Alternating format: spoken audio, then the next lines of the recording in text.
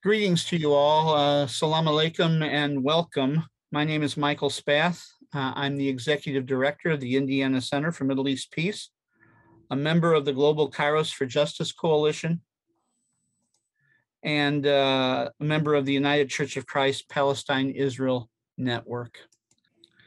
I'm delighted to welcome you to the first of 4 webinars designed for congregational use, digging more deeply into our recent 2021 United Church of Christ General Synod resolution, passed overwhelmingly with 85% of the vote, Declaration for a Just Peace between Palestine and Israel. It's a landmark resolution among Christian denominations in its designation of Israel's occupation of Palestinians as sin, the topic of this first webinar. And webinar 2, Israel's laws and legal procedures as an apartheid system. We'll also be discussing webinar 3, the need for a political solution based on a human rights-based approach, and webinar 4, the pervasiveness of Christian Zionism, not only among evangelical churches, but in mainline churches and in American civil religion. Finally, it's important to note that the United Church of Christ and the Declaration for a Just Peace draws on over 50 years of General Synod resolutions. It's informed by the witness of national and global ecumenical partners, and especially responds to the witness of our Palestinian Christian partners, in particular, the 2009 Kairos Palestine, a word of faith, hope, and love from the heart of Palestinian suffering, and the 2020 Kairos Palestine, Cry for Hope, a call for decisive action. Today's webinar is entitled, Israel's Oppression of Palestinians is a Sin, with our distinguished panelists, Yousef AIKhoury, lecturer in biblical studies at Bethlehem Bible College, a member of the Global Kairos for Justice Coalition and the Academic Alliance for Interfaith Dialogue in Palestine. Reverend Katherine Cunningham, member of Global Kairos for Justice, past moderator and current member of the Israel-Palestine Mission Network of the Presbyterian Church USA, and a co-author with Nusheen Framke of the recently released Focus Palestine. And Reverend John Thomas, retired general minister and president, United Church of Christ, and member of the steering committee of the United Church of Christ Palestine-Israel Network. Welcome to you all. Let's get right into it. I'll come to each one of you in turn. John, I'd like for you to start by telling us why it's so important that this is the Declaration's first resolved, quote, the continued oppression of the Palestinian people remains a matter of theological urgency and represents a sin in violation of the message of the biblical prophets and the gospel. Well, thank you, Michael. It was very clear to us as we began to draft this resolution that we wanted to build explicitly on Cry for Hope. Cry for Hope speaks about sin in relationship to how Christians view the oppression of Palestinian people and the situation in Palestine and Israel. And it is very clear that it understands silence in the face of this oppression or active support of that oppression as a sin, a violation of the gospel. So we wanted to build on that and speak specifically about how not only within the Christian context is it a sin to support this, but the oppression itself is a sin. This moves beyond where we've been in previous General Synod statements and very clearly makes this a theological document. Therefore, the declaration is framed as affirmation and rejection, very much in the tradition of the Barmen Declaration in Germany in the 1930s and the Belhart Confession in the 1980s in South Africa. Thank you, John. Yousef, the Palestinian Christian community's cry for hope said, quote, "The very being of the church, the integrity of the Christian faith, and the credibility of the gospel is at stake. We declare that support for the oppression of the Palestinian people is a sin." Tell us more.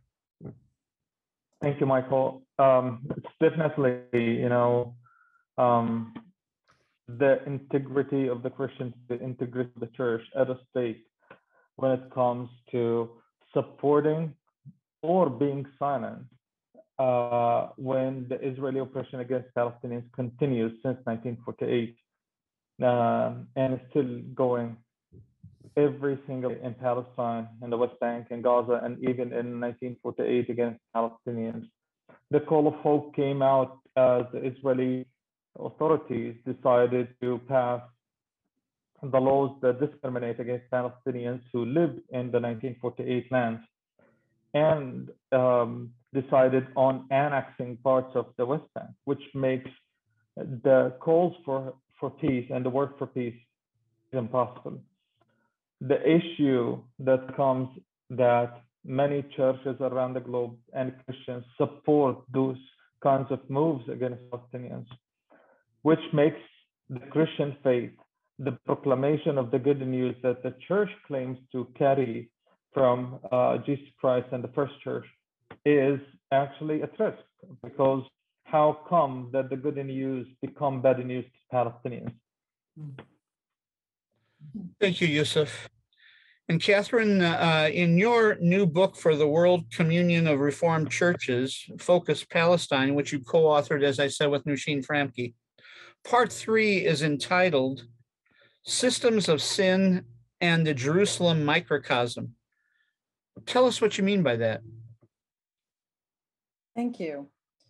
In addition to the Barmen Declaration and the Belhar Confession, with which John just identified, the World Communion of Reformed Churches has its own confession called the AIKhoury Confession. And out of that confession, which is a 20th century confession as well, is the notion that any form collectively of oppression, that's economic, political, human rights, ecological, constitutes a collective understanding of sin. And so when the World Communion of Reformed Churches asked us to put together a handbook on Palestine, we began with that collective understanding of sin and proceeded as we looked at various forms of oppression that Palestinians endure, the ones that Yousef just pointed to in his response. We saw that there are systemic forms of oppression which Palestinians endure daily and have for over 70 years. And so picking up the language that's part of the Reformed tradition at AIKhoury, we applied that to the categories that we listed out there. And I can tell you that in editing, we eliminated as many other options for systems of sin as we included. So that is not comprehensive, that is suggestive. But we wanted to focus on apartheid and persecution as understood under international law and see the rest of that as part of that systemic oppression. Thank you, Katherine. You know, normally, and this raises some of the, addresses some of the criticisms that we've heard about the declaration from critics from within the church. Normally, you know, when people think of sin, we begin to list personal transgressions, matters of individual conscience. Yet, Katherine, you pointed out, and I'd like Yousef and John to maybe respond to Katherine's comments, there's theological language that we use to describe social and political and economic and legal structures of oppression. So I want you, John and Yousef, to pick up on Katherine's comments about this use of sin language. We have the personal, but there's also the systemic, and apply that then to the Palestine-Israel context. One of the biblical texts that we quote in the background to our resolution is from Isaiah the collection of woe statements. And one of those statements is, woe to those who add house to house and field to field until there is no room left in the land and it is empty of people. I think that really speaks to the settler problem in Palestine, in the West Bank, in East Jerusalem, where in Sheikh Jarrah, where we see that happening even today. It really reminds us that these structures of settlements in violation of international law also go to the very heart of our understanding of justice in the scriptures, in the prophetic tradition. And so it's not simply that one individual makes a decision or acts in a sinful way, but the whole structure of settlement expansion, of occupation, really violates what Isaiah describes as a fundamental injustice in his prophetic work. Thank you, John. And Yousef? I can't agree more with Brother John. I also add into that the passivity of the church in addressing the oppression of Palestinians as sin is sin. I think being silent and not speaking up for the people who cannot speak for themselves, for the people who've been shut down for decades, is a sin itself. The Bible encourages us as people who believe in the book and in the Bible that we should speak up for those people. We should be advocates for those who are oppressed, for those who cannot speak for themselves. That's why our word as a cry of hope, not only a calling for statements, but it's a call for action, right? It's not only calling for a prophetic word, but also for a prophetic action. The church has to move from a place of just praying and speaking up to a place where it takes a stand, a clear stance against this sin. And I see this coalition against Palestinians breaking every law of the Bible. The land has been stolen from Palestinians. Palestinians are being killed every single day. The vineyard, the olive grove Palestinians are invaded by the settlers and the Israeli government. Those are important ends of the that has been broken every single day.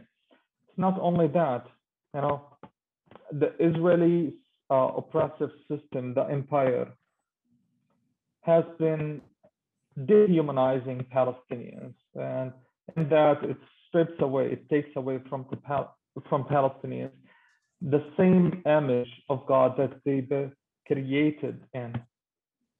We all created in God's image, and by being dehumanized and demonized by the Israelis, we are denied the very fact, the very right that God has given us all. Thank you, Yousef. I read the first resolution earlier. The first rejection in the declaration says the following: we reject the notion that Israel's occupation of Palestine is a purely political problem outside the current concern of the church, or that the oppression of the Palestinian people is an inevitable consequence of global or regional geopolitical interests. So let's just address this head on to people in our church or in other churches who criticize the UCC and other denominations for mixing politics with theology. Let's address it head on. How do the three of you address that criticism?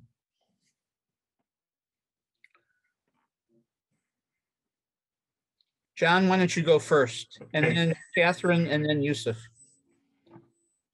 Well, theology is inherently political. Theology, our understanding of theology, drives our political perspective.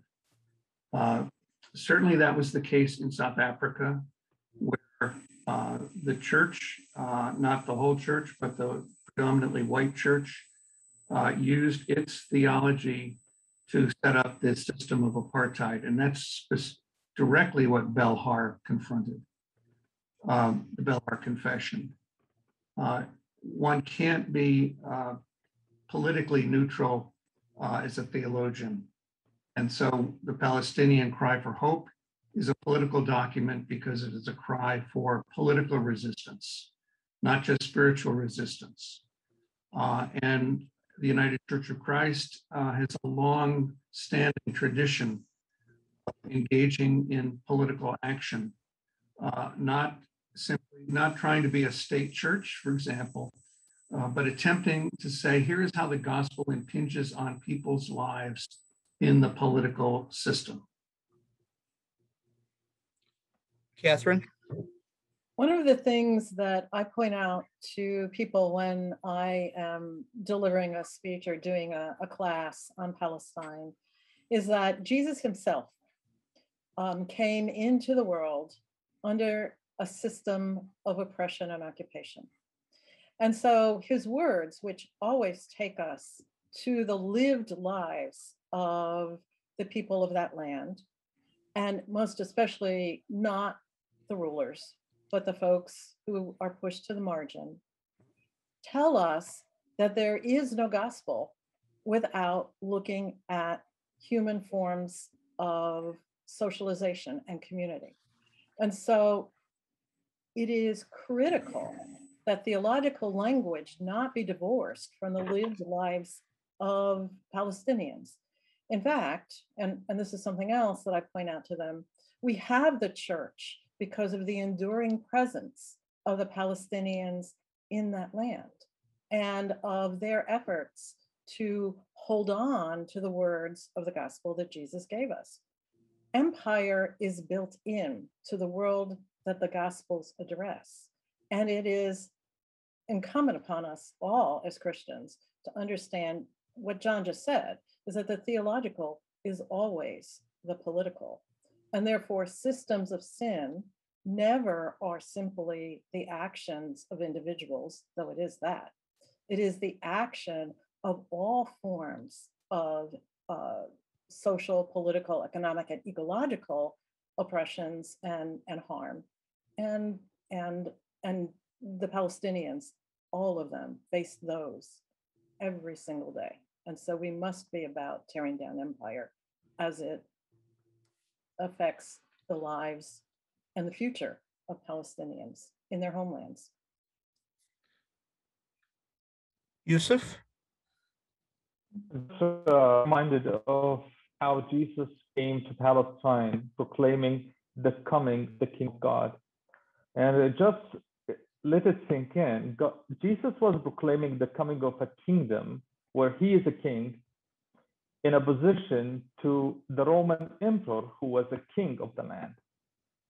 Jesus proclaimed the good news that he's making a revolution against oppressive system of the Roman Empire, who oppressed the Palestinian Jews who lived in Palestine and other people of other faiths. So I don't see theology and politics divorced. I see God at the heart of politics. What God wants to do in politics is to redeem it from the corruption that the global empire, the sinful nature of a human being had built into it.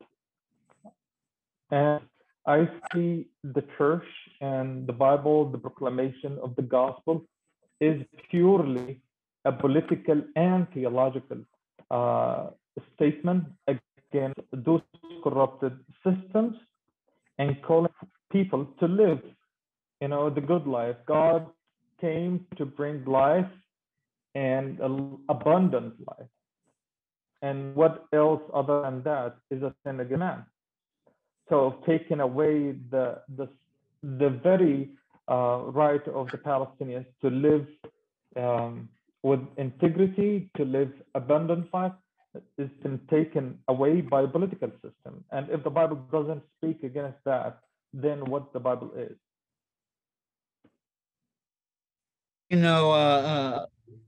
I often think of the two-pronged role of the church. There's the sacramental, pointing to indeed embodying the presence of the kingdom of God, the Spirit of God in all things. But there's also the prophetic.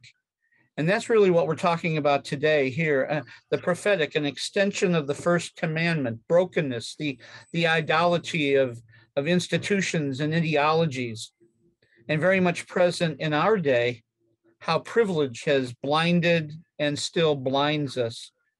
So talk about the role of the prophetic in the UCC's declaration.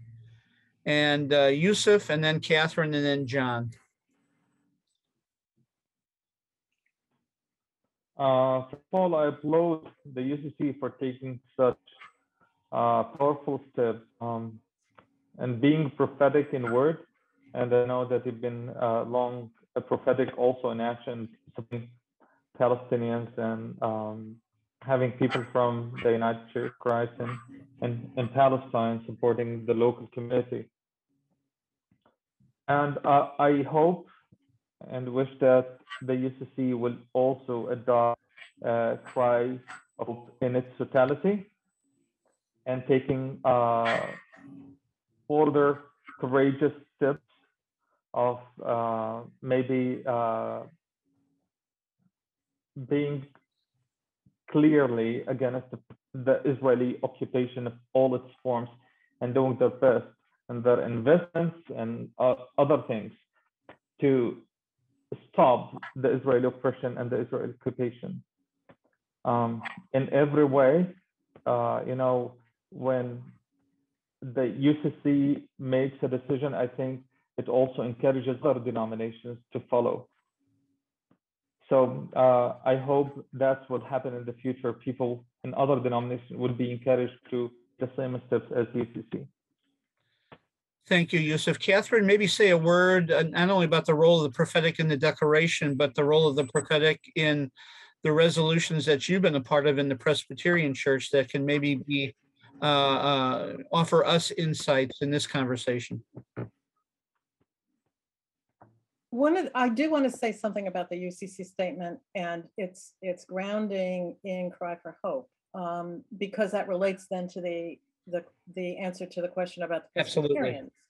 At the very end of Cry for Hope, there is the affirmation that anything that threatens humanity and all of creation can be found, in fact, in what the Palestinians are experiencing. But the last sentence goes to the prophetic comment you made, Michael. In making this confession, we embrace our membership in the community of broken bread, the church fulfilling its mission to bring good news of God's gift of love, mercy, compassion, and abundant life for all. One of the things that the Presbyterian Church has shared with all of the churches globally that have addressed this is to root its statements and its policies. And I admit freely that we have fallen short even of our best intentions and highest words, but that taking an actions in face of the continuing criticism and in fact threats of abandonment and violence and various kinds of repercussion is what being prophetic is about. And that those are statements or actions, whether it's divestment from American corporations or calling for boycotts of goods from illegal settlements or protesting the continuing exclusion of Palestinians from religious freedom and the opportunity to worship in their holy sites. Any of those, and those are statements we've taken as Presbyterians, all of those come from the notion that God's intention for God's world is for justice. And I loved the UCC use of Isaiah and thought as well as about the suffering servant language, especially in Isaiah 42, where it's clear that the servant's role is to bring justice to all of the nations. And I would point out that it's always, the prophetic has always been collective. And again, it is out of this land that we call holy, that the suffering servant songs are addressed to the world. And we have a responsibility to the continuing residents of that land, all of them, to be lifting up that biblical call to justice for all. Thank you, Katherine. John, in your response to the role of the prophetic, maybe take an extra second or two just to talk about some of the other resolutions that have passed the UCC General Synods that highlight the work of the prophetic in the United Church of Christ. This declaration was deliberately designed to serve as what we call the plumb line, a way to kind of measure our UCC response moving forward. Are we in line with this declaration? And of course, the term plumb line is from Amos, who also sets a plumb line for Israel. Also was deliberately provocative in many ways. We wanted to use provocative language: sin, apartheid, boycott, divestment, sanctions, right of return. These are terms and phrases long used, but provocative in many settings, and we wanted to put them there. And I think that's part of the prophetic task. But this resolution builds on a whole history of resolutions at the General Synod of the United Church of Christ around dismantling the wall, ending the occupation in 2005, calling for the use of economic leverage in 2015, and explicit support for boycotts, divestments, and sanctions. In 2017, a deliberate call to end the practice of the military detention of children and so forth. So it really builds on a history and a whole series of resolutions. I want to speak also to your comment about sacraments and the sacramental nature of the church. When sacraments are prophetic acts, we tend to sentimentalize them. A cute little baby, a nice gathering around a table with our friends. But can we really baptize a baby with water and not think about the Jordan River and its placement now in the midst of this conflict and oppression? Can we baptize a baby with water and not think about lead in the water and flint? We gather around the table and not see it as a rehearsal of what Yousef reminded us is Jesus' essential message, the coming kingdom of God, this new empire, a very different empire than the one Katherine described, that Jesus was incarnated in. So the sacraments themselves ought to be seen as prophetic, ought to be practiced as prophetic acts, and made very specific in terms of the political realities of the day. John, I want to follow up with you and then ask the other two to respond. Mainline churches aren't usually noted for emphasizing discussions of sin. Yet a robust Protestant theology of sin also includes an equally robust theology of grace. And in fact, theologically speaking, the reason we can admit that we can see that we can honestly confront the destructiveness of the political, social, and legal systems of oppression, as well as within the human heart, is because of a preceding and even greater, more powerful reality of grace. And so how might we apply such a theology of grace within Palestine and Israel? My neighbor was famously said that original sin is the only verifiable, empirically verifiable doctrine of the church. But the theology of grace, here's where Dietrich Bonhoeffer is helpful to us. He reminds us that grace must never be cheap. Grace must never be easy. Grace must come in a call to radical discipleship. Grace is not a whitewash of the evils and the oppressions in our communities, in our world. Grace is not a way to evade or escape from the realities of sin and our own complicity in that. Grace, rather, is a reminder that through our baptism, we can transcend those structures, we can transcend those realities, and we can commit ourselves to radical resistance to them. So grace is freeing and liberating, but it's always freeing us for something, liberating us for radical discipleship. It is never to be seen as cheap grace. Yousef, and then Katherine. Yes, what a wonderful reminder, Brother John. That's been over. I believe that the grace is a manifestation of God's love that seeks to liberate us all. And here I want to quote from our call of hope, that our call is rooted in the logic of love that seeks to liberate both the oppressors and the oppressed in order to create a new society for all the people of the land. And I believe that grace is the gateway to do so. The grace that built, that manifested in the logic of love is the gateway that for all of us, the people who live in Palestine, to create a new society based on justice, peace, and genuine reconciliation. Thank you. Katherine?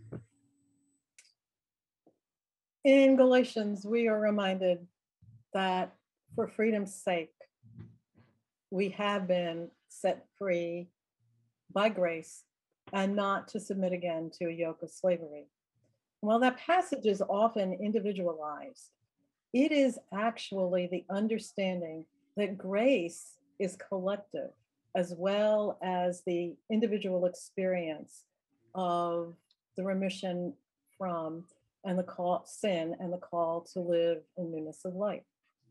One of the things that becomes very important as we consider grace is that the outcome collectively of the experience of being set free is that we are then called to costly solidarity. And costly solidarity is the manifestation of the willingness to live the truth of grace that John and Yousef have pointed us to, that it will cost us something, not because we're paying something back, but because in the face of the world, to stand on the side of God's grace found in Jesus Christ, and to be standing with all of those who experience the oppression, the harm, the marginalization, the poverty, means that we will be asked to accompany in a costly way. If I could just add one more thing. I think, I don't want to speak for the authors of A Cry for Hope, but the very title of that statement is a manifestation of grace. In the midst of oppression, in the midst of intolerable circumstances, it's not a cry for vengeance. It's not a cry of despair, it's a cry for hope. And I think that in itself is a reminder of the centrality of grace, both in the struggle, but also as the means by which the struggle continues. Let's get concrete then. What are some of the political, social, legal, religious manifestations or signs today of both sin? Katherine, you talked about some of them earlier when you talked about systems of oppression. But so the political, social, religious, legal signs of sin, but also of grace in Palestine and Israel today, and maybe even here in the United States and around the world. Katherine, you want to start? Then Yousef, and then John. Okay. The manifestations of sin are found in the way that human rights and humanitarian law are consistently violated. Whether that is restriction of movement, whether it is the continuing occupation itself, which has long since stopped being occupation, and which is why both B'Tselem and Human Rights Watch, and now the UN rapporteur, Michael Link's report, all call the situation apartheid. But there are other ways daily. The continuing threats of displacement, dislocation, not to mention people grabbed in the night and arrested and sent to military prisons for who knows how long, are all manifestations of sin. The grace I see, and the most important lesson in some ways that my Palestinian siblings have taught me over the years, is the grace of resilience and resistance, which comes from within the Palestinian Christian community in that labor of love and the idea that the logic of love leads one not to condemn the oppressor, but to call the oppressor to the life that has been abandoned in the oppression. And so the logic of love is the manifestation of grace I see among Palestinians. Thank you, Katherine. I will also add on, Katherine. A few days ago, Gilad Aran, the ambassador of the Israeli ambassador to the United Nations, tore down to pieces the human rights report, which documents the violations that Israel committed against Palestinians in May and up to the last few months and weeks. This kind of act of arrogance demonstrated by the state of Israel is an act of sin. And God hates the most is arrogance, and that's what keeps bringing up in David's Psalms and the Old Testament. For me, the arrogance that the Israel government, the Israeli state has been prideful of, even arrogant, prideful of that arrogance is a sin. But the grace in all of that stretching hand for peace. Palestinians never. I remember in as Palestinian declined any peace initiative with the Israelis.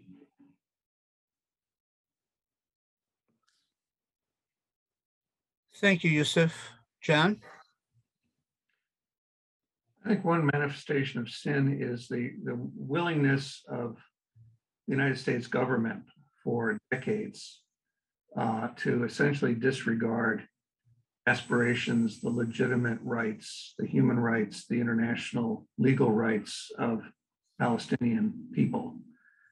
And we have been willing to do that under the notion that somehow this is in our interest and that we have a special responsibility to Israel as, quote, the only democracy in the Middle East, that somehow this will be a bulwark against enemies that we have described as part of an axis of evil and so forth. So that readiness to disregard, to dismiss, to marginalize, I think is a collective act of sin. And it's manifested both in the willingness of the American public to allow itself to be complicit in this, as well as the readiness of many Christians to ground that support in a distorted interpretation of Scripture and in a distorted understanding of the gospel. So those are manifestations of sin here, I think, and many of us are caught up in that. Grace is what's trying to free us from this. Grace is what is allowing many in the United States, I think, to some new awareness, some new recognition of nuance, We see it in some media reporting. We see it in some political movement. These are concrete signs, I think, of grace that is moving us toward a deeper recognition of the realities of sin and the need for liberation from that. One of the questions that's come through the chat room, how would a Jewish Israeli react to this declaration's calling Israel's oppression of the Palestinian people sin? And let me add just another question to that. Number of us have Jewish partners. I know there's no monolithic, we understand that, right? Together, there's no monolithic Jewish community when it comes to its understanding of Israel and Palestine. But talk to us about our conversations with Jewish friends here in the United States with this declaration in our hand. And maybe Katherine and John, you can address that more more experientially. I want to begin with where you started your question, and that is that it's important to understand that within Israel, there are multiple perspectives about the occupation, the settler colonialism, and the erasure that the Palestinians have endured. And the same is true here in the United States. On the one hand, it's important that the church continue to acknowledge its role in both anti-Semitic and thank you, Will, Islamophobic forms of theology and behavior. At the same time, it's important to know that many Jews in the United States understand that criticism of the policies of the state of Israel and of the Zionist basis for those policies does not constitute anti-Semitism. And so it's important as the church continues this discussion with the various Jewish communities within our country and certainly globally, that we be very clear about what criticism of a nation state, including our own, means politically and socially, and be able to distinguish that from the criticism often given against the churches globally, that you are being anti-Semitic if you criticize Israel. John? I think it's helpful to understand that there are multiple dimensions of engagement and relationship with the Jewish community. When I was general minister and president, that tended to happen at official institutional levels with groups like the Anti-Defamation League, American Jewish Committee, and they naturally have an institutional responsibility to be staunch defenders of Israel. And those dialogue processes tend to be extremely difficult, extremely confrontational and contentious. And we saw that played out after our resolution with a very harsh statement from the American Jewish Committee almost immediately. So that's one level of relationship that needs to continue, but I don't see a great deal of promise and possibility there. But there's another level of local and regional engagement where there are longstanding relationships and where difficult conversations can take place and where difficult conversations need not lead to harsh public exchanges of denunciation. In fact, the Palestine-Israel Network is right now working on collecting a set of resources that will help people in those local communities. People naturally are uncomfortable when they feel that they are being designated as a sinner. What we're really talking about are structures of sin, as Katherine has reminded us several times, and that we're all complicit in those. And we see a parallel with that here as we try to confront the realities of racism in this country. We're more and more aware that this is a structural problem with great historical import that has contemporary resonance. And bringing that forward in terms of redlining, in terms of wealth stealing, in terms of all kinds of, of poor public schools. We could go on and on. There's a whole now movement to attack that. I'm not a racist. Politicians would say, we're not wanting to teach our kids that they're racist. There's a total disconnect with this more realistic understanding of the structural nature of this. So it's constantly reminding people that we're not labeling an individual Jew in Haifa or Tel Aviv, you're a sinner, but that the policies of your government in which you are somehow complicit are sinful and need to be addressed.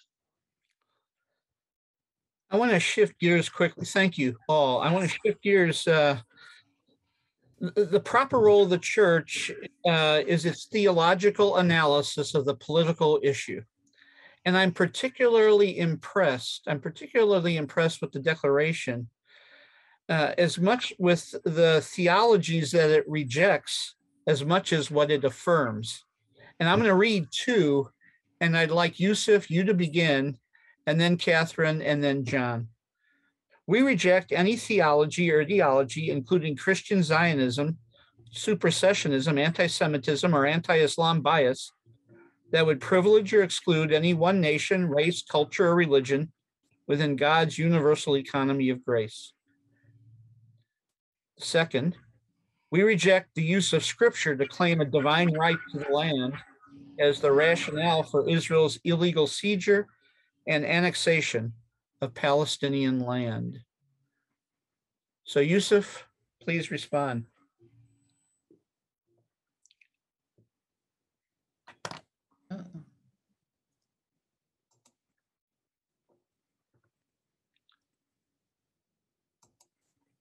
I don't see Yousef. He's here, but he's muted. Can you unmute him, Michael? Yeah, let's find him and unmute him. Somehow he keeps bouncing off, and then he's at the bottom of the participant list. Yeah, I see him.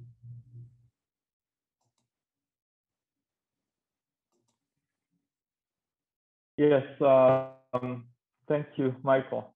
My internet has been unstable.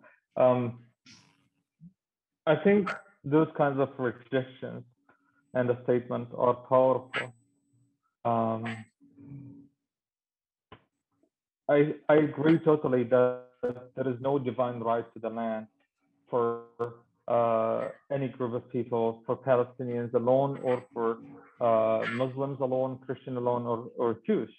The land is a gift from God that we can keep and maintain, that we can enjoy together if we live peacefully and justly.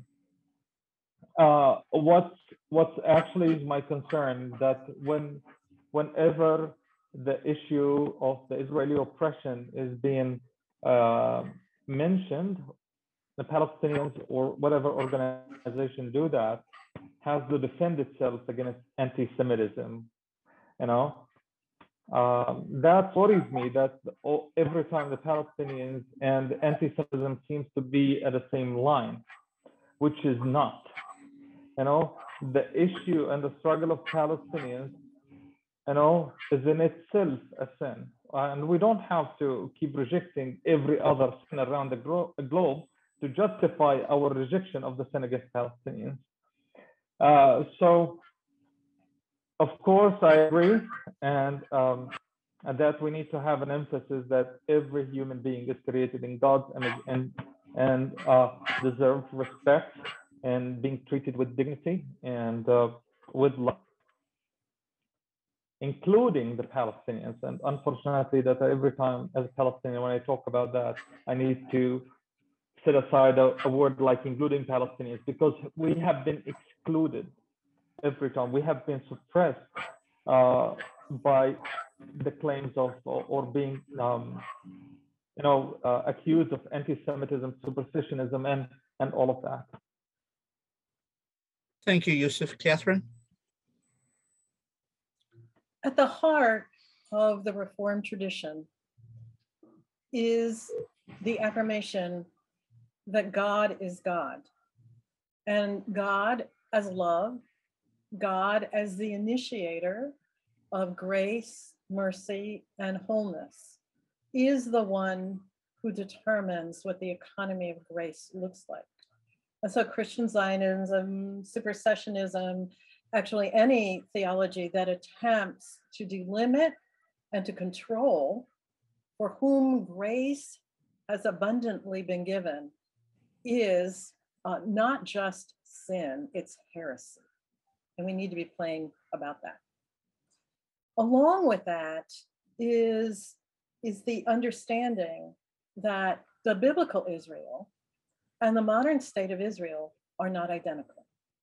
And that any attempt of using the Bible from whatever tradition that claims that they are the same, or that the modern state of Israel is the fulfillment of the understanding in Scripture of the land, is heresy as well.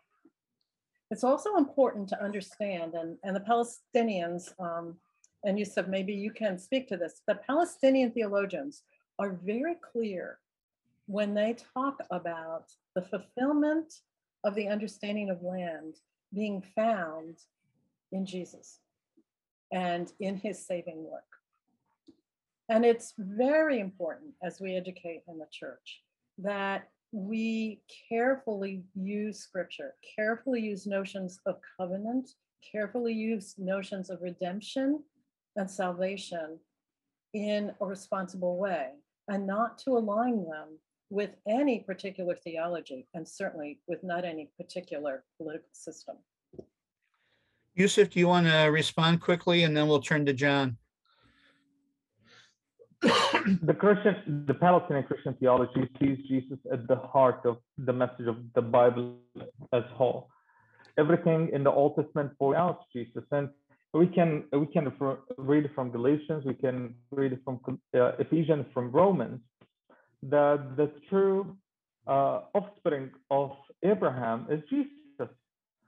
Paul clearly talks about it's not about offspring, but offspring. It's a singular, pointing out to Jesus. And Jesus is the fulfillment of the Old Testament prophecies. Paul, in his epistle to Colossians, the Church of Colossae, he writes clearly that Jesus is the yes. He's the complete fulfillment of all the promises were given to Israel, to Abraham, and the children of Jacob. So every time we read the Bible, we read it through the lenses of that event in history, that Jesus fulfilled those promises, and we live and we continue to live on those promises. Thank you. John? Any theology that supports the dispossession of one people, their birthright, is idolatrous, is heresy. One of the hopes, I think, from our declaration is that, and we introduced the term settler colonialism into our resolution, is that we'll begin to see connections between what's happened to the Palestinian community at the hands of Israel and its greatest patron, the United States. We'll begin to see the connection with what happened to indigenous people here in the United States through the doctrine of discovery, through manifest destiny. It was a theologically driven understanding that the land was our birthright and we could dispossess the indigenous community, and it led to genocide. And in Canada, here in Australia, we're becoming more and more aware of the realities of that sin, that collective sin. The theology of the Third Reich was a theology that supported the dispossession of the Jewish people and ultimately supported their collective deaths. The theology of Christian Zionism is a theology which supports the dispossession of the inhabitants of the land by Israel. Ironically, it's no friend to Jews, but it conveniently is that's overlooked by Israeli politicians who are more than willing to take support from Christian Zionism. But if you look carefully at that theology, at the end of the day, literally, it's not a friendly theology toward Jews. But we need to understand that the dispossession of the land by settlers of any sort throughout history has ultimately led to genocide and ultimately led to an abandonment of the Christian gospel. You know, John, you provide a perfect segue to my next question. We know that Kairos Palestine, the 2009 Kairos Palestine document was written in conversation with South African theologians and their Kairos South Africa document from 1985. And that's referenced, right? Apartheid in South Africa is referenced in the declaration. Also, the Jim Crow conditions in the United States South between Reconstruction and the Civil Rights Movement. That's referenced in the declaration. You just referenced, John, the dispossession of the indigenous peoples in the United States. So I want to ask the intersectional question that might be helpful for us. What have we learned? What can we learn about Palestine and Israel, that context, from these examples and others? Yousef, and then Katherine, and then John. Can you just give me more on your question? Sure. What can we learn from the situation of apartheid in South Africa, the Jim Crow conditions in the United States that led to the Civil Rights Movement, among others, the dispossession of Native Americans, the indigenous populations here? You all have referred to it throughout the conversation, but I wanted to make it very clear for our listeners in your responses to the question here. This intersectional kind of understanding of the dispossession of Native peoples. You know, the examples that you just mentioned, excuse me, show us, and these racist understandings as well, please. Yes, the questions that the examples that you have provided actually are very important, because it shows us that the sin of oppression continues throughout the history and manifests almost in the same way. It's dispossessing land, oppressing people, dehumanizing, demonizing the native and the indigenous people of the land. It shows that the structural and institutional systematic oppression is always has always been here, and unfortunately we haven't learned anything from that history. Unfortunately, it took the world about 70 years to describe the Israeli occupation as an apartheid, which is the same as what happened in South Africa. However, it's about 20 years since the South African liberation, let's say, from that system of oppression. And the world still insists on making the same issue with Palestinians, neglecting the Palestinian right to live freely, neglecting the Palestinian liberation. And I believe, as people around the globe who suffer of that oppression, we have so much to learn from each other. I remember when George Floyd was killed in the United States, people in Palestine went out on the streets, and on the wall there is a huge paint of George Floyd. That person now for Palestinians is like a symbol of resistance of the people who are being assassinated by oppressive system or killed by oppressive system. And I hope that people who watch, people who learn that history, that they will also see through the Palestinian eyes. whatever and for how long oppressive system lasts, there will point of turning. There will be a point that the Palestinians will be liberated, will be free. And I hope that we will work together today, learning from those lessons of history now to make it happen as soon as possible for Palestinians. Thank you, Yousef. Katherine?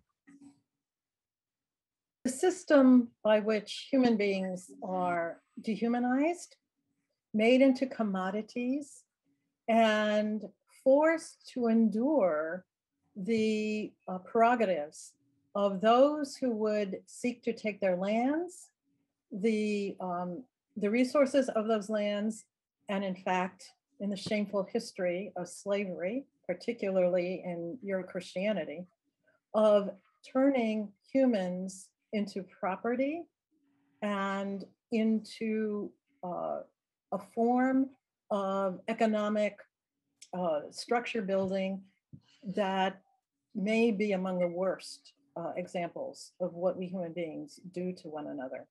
Those are all present in certain ways in what has happened to Palestine.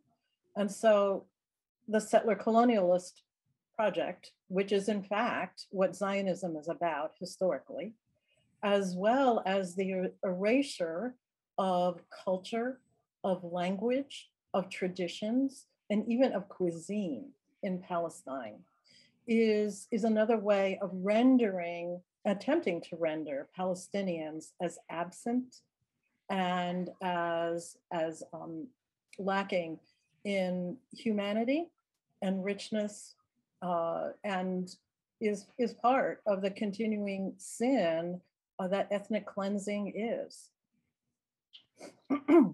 John? I think the South African experience is somewhat instructive to the other issues you raised. There was an attempt through the Truth and Reconciliation Commission to move beyond apartheid, and it was a significant attempt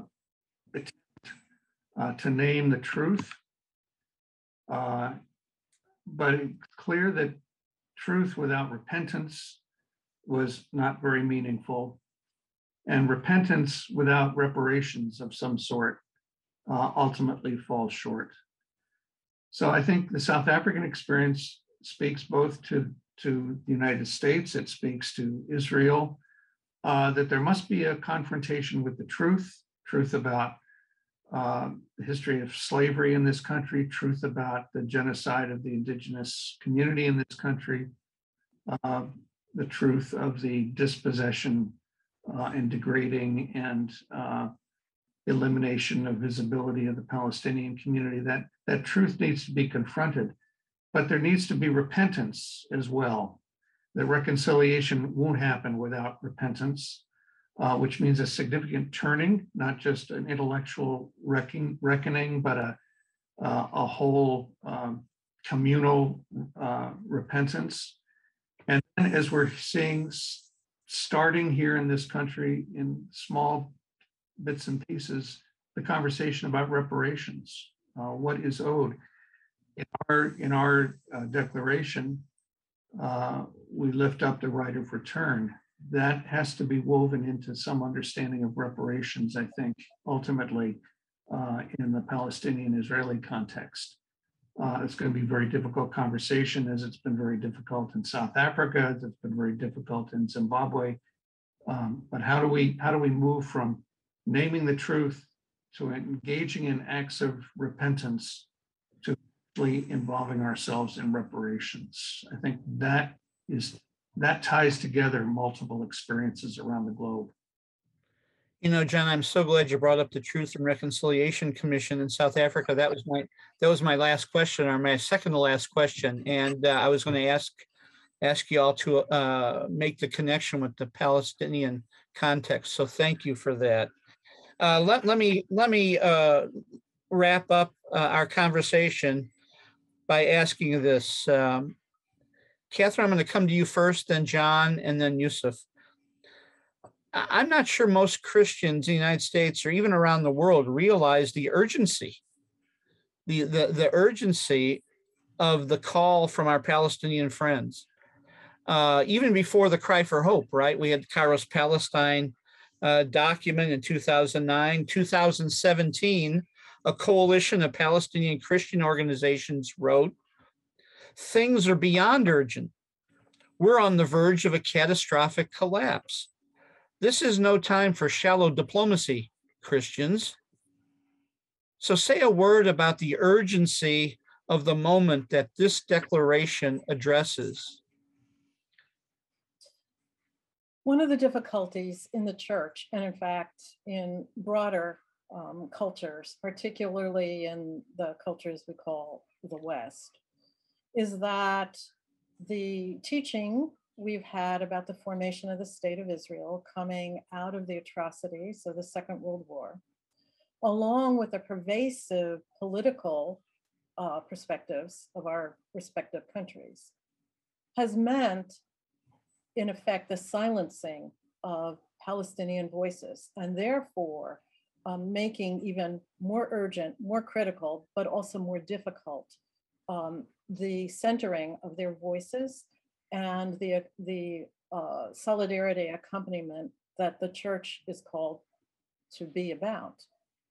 It means that even more urgently, we need to be working at the local level in our congregations and in our various denominational governing boards and bodies, the discussion about Palestine, because Palestine, and this goes to the very last section of Focus Palestine, Jerusalem itself is a microcosm of the world.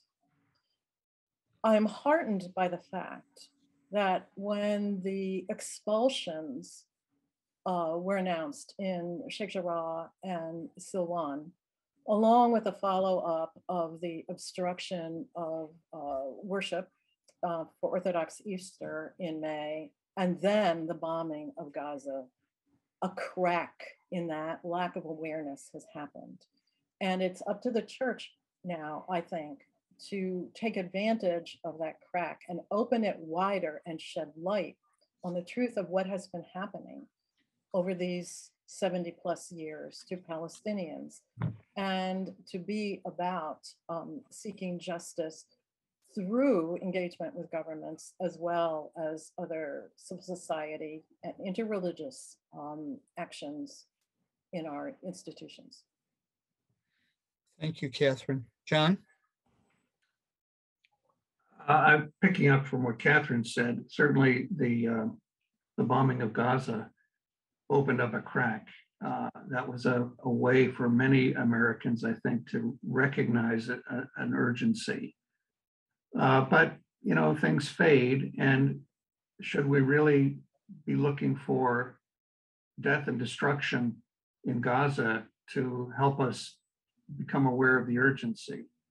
It's a reminder, I think, that the impressive resilience of the Palestinian people and the nonviolent resistance that has been very much the norm, although not always recognized here, that may not last forever, and that Israel and the United States essentially offer Palestinians a choice between silence and submission on the one hand, or violence on the other.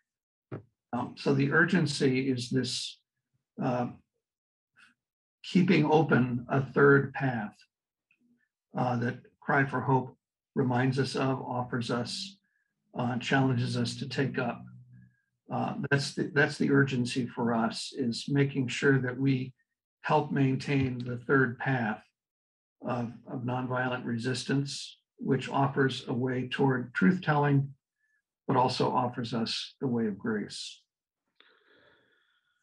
Yousef referenced that earlier in the Cry for Hope. It's, quote, the logic of love that seeks to liberate both the oppressor and oppressed in order to create a new society for all people of the land. Thank you, John. Yousef? And let me conclude with a fact from a person who's on the ground. in all the statements we talk about being on the fringe of collapsing. Unfortunately, we are collapsing. We are not on the fringe. We are not on the edge. We are already collapsing as people, as a society in Palestine. There is no hope for peace. The Vice President, Prime Minister of Israel, Bennett, made it very clear a few days ago that he's not working to have Palestinian state. For him, Palestinian state is not possible. So talking about peace is talking about illusion. That's the reality of it. And if we don't stand clearly and firmly against the Israeli arrogance, against the Israeli oppression, there is no place for peace. Israel will continue to annex the land, will continue to take away from us every single candle that we try to light along the way in our walk for peace. For me, as a Palestinian who teach young adults at a school in both the Bible College and Dar al-Kalima, I can see this struggle every single day. I see the distrust of my young people, our young people as Palestinians, of the political negotiations or even disengagement between Palestinian government and the Israeli government. So we are not on the fringe of collapsing. We are collapsing. There is no way to wait. There is no place and time for us to try to find maybe a new resolution and like for two states or one state. There should be a firm and clear stand against oppression and with the oppressed that will push both sides to come into a peace agreement that's everlasting and would guarantee a genuine reconciliation between the people of Palestine. And I think as a church, we have the responsibility for that. Paul calls us the ambassadors of peace, ambassadors of reconciliation. And if we are not taking seriously that mission, then who should be doing that? So I encourage the UCC, I encourage all the Christians who would watch this or who are here to be ambassadors of peace. And being ambassadors of peace means to stand also for justice. Where there's like Jeremiah, peace, but there is no peace. And that's the reality of Palestine, which part of Palestine in 2009 adopted this verse from Jeremiah. It's 12 years later, and it's the same situation, and even getting worse. The Israeli aggression in May this year, the marking of Palestinians housed by Israeli settlers, the destruction that Gaza endured in that war is beyond imagination. I have family in Gaza, which tells me that whole streets, the streets that connect neighborhoods were completely destroyed by Israeli F-16 machines. So please, I encourage you now to feel with us that there is no more time to wait, as what we experience on a daily basis. And in these days, actually, the Israelis are cutting power supplies on Palestinians for 4 hours a day. So you can imagine what more we are having ahead of us. Thank you very much, Yousef. I'm going to let each one of the panelists share a closing word. So Katherine, your closing thoughts for the day. And please make a commercial for Focus Palestine, as I see in the chat room, okay? So include that in your closing thoughts for us. That actually was going to be my closing thought. The World Council of Churches took an action in 2017. It's called Action 55, to pull together resources that would be available to the entire global church, addressing the urgency, the sin, and the continuing oppression of the Palestinian people. Their new publication, Focus Palestine, can be found at wcrc.ch. If you put in the search engine, Focus Palestine, it will take you to the handbook. It is a free download, 4 parts actually, including the appendices and 13 videos. So that's my commercial for the new publication, for an organization to which the United Church of Christ belongs and is an important member. My final word is that we learn what sin is by engaging in discerning what our behaviors, what our country's policies, what the experiences, the lived experiences as we are told about them are. And there's no question that when it comes to the experience of Palestinians, they have been living with a pervasive experience and harm of sin. And so it really belongs to the church, and this is my final word, to be about the continuing discernment, and as John pointed us to, the truth-telling, the facts on the ground, the repentance, and to be about the work of restorative justice, which is, in fact, the call of the gospel. Thank you, Katherine. Yousef, please. Yes, I can see that the process been initiated by the UCC about taking a clear stance on Palestine and addressing the oppression as an occupation as sin. Today, I encourage you just to engage in a study about the Palestinian situation and the Palestinian, not only in books, but even, meeting with Palestinians now virtually, but when you come to Palestine, come and see the Palestinian people, the Palestinian living church, the people, the Christians of Palestine. And just to repeat what I said earlier, we are called to be prophets, to be prophetic in our words and action against the sin of occupation, and also using the logic of love, which confronts the systematic oppressive system with their sin. Actually, that's a grace when we confront those systems with their sin. It's a kind of offering them a pathway to grace. And I encourage all of us just to keep working as ambassadors of peace and reconciliation for this world. The world needs us, the world and Palestinians and Israelis alike are hoping and longing for peace and justice, for a prosperous life. Thank you, Yousef. And John, your closing thoughts. In some ways, the greatest danger we face is despair. Again, I remind you that this resolution was really inspired by the voices of Palestinian Christians in a cry for hope. The statement of faith of the United Church of Christ includes this phrase: "In Jesus Christ, the man of Nazareth, our crucified and risen Savior, God has come to us, conquering sin and death and reconciling the world to himself." That's the foundation, and that's the basis of our hope.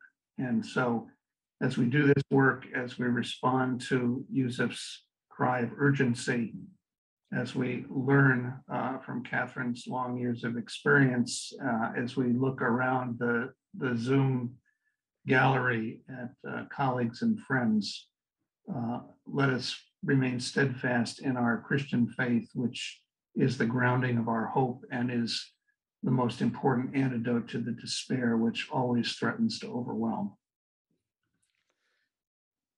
Well, I want to say thank you on behalf of the United Church of Christ Palestine Israel Network